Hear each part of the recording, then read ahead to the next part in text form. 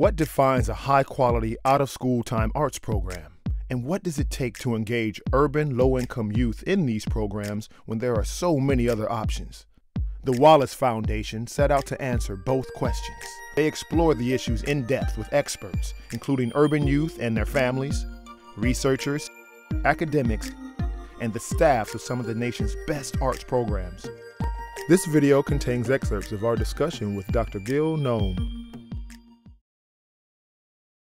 The arts aren't just one more thing to do, but it's an essential part, I think, of what kids need. Because I think the arts, more than a lot of other things, allow the kids to be creative, to kind of express themselves, to bring out parts of their identity, but it is also very skills-based.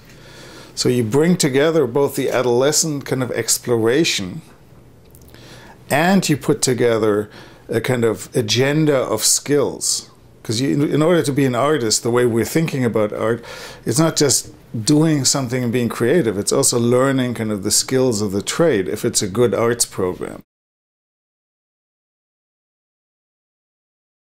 I think when it comes to arts programming, I think we have a chance to clarify what youth development programming is. The way I think about arts programming is that we place it really strongly in youth development principles.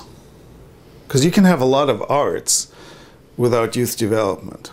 But if you're talking about arts in out-of-school time programs, I think the chance we have is to understand kids differently, to build on their assets and strengths, to make them the agents of learning, not the recipients of instruction, to allow them to experiment without being judged.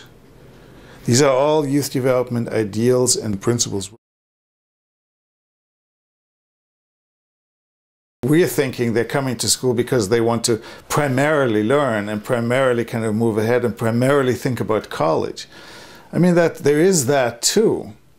But it is important to recognize, acknowledge, and kind of support even the fact that kids are social beings and that a lot of kind of the juices are flowing around being with other kids. If you want belonging, you need rituals.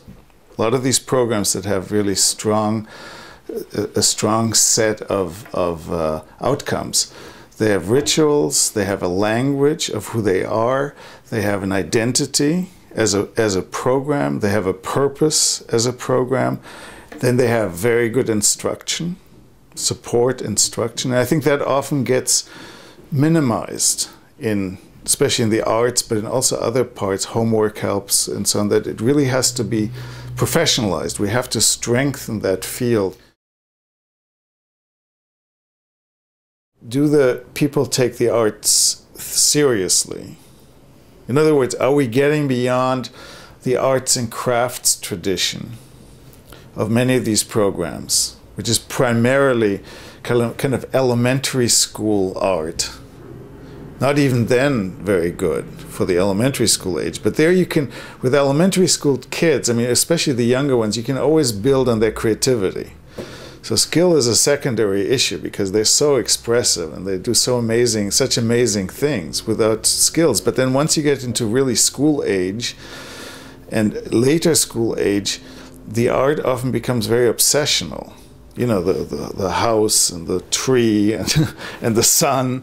And like, you know, for all the kids, it looks a little bit similar, you know, and so there you really need to give them the skills in order to move beyond and to become more creative. You need to find the artists in the community, and you need them to work together, I believe, in order to really create the infrastructure and the environment for the kids to really have a genuine art experience.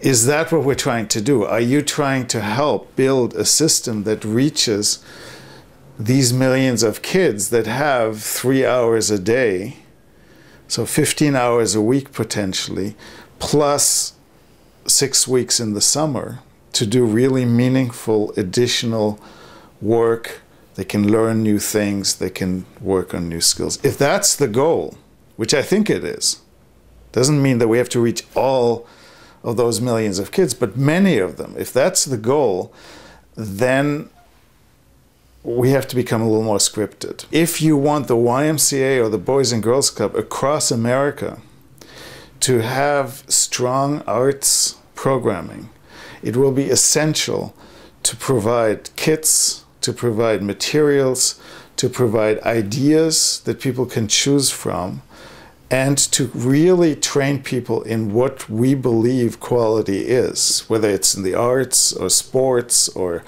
science. I think you need some people who really have some specialized knowledge in order for this to work. For more in-depth discussion of the research findings, we invite you to read the full report and to watch the project videos.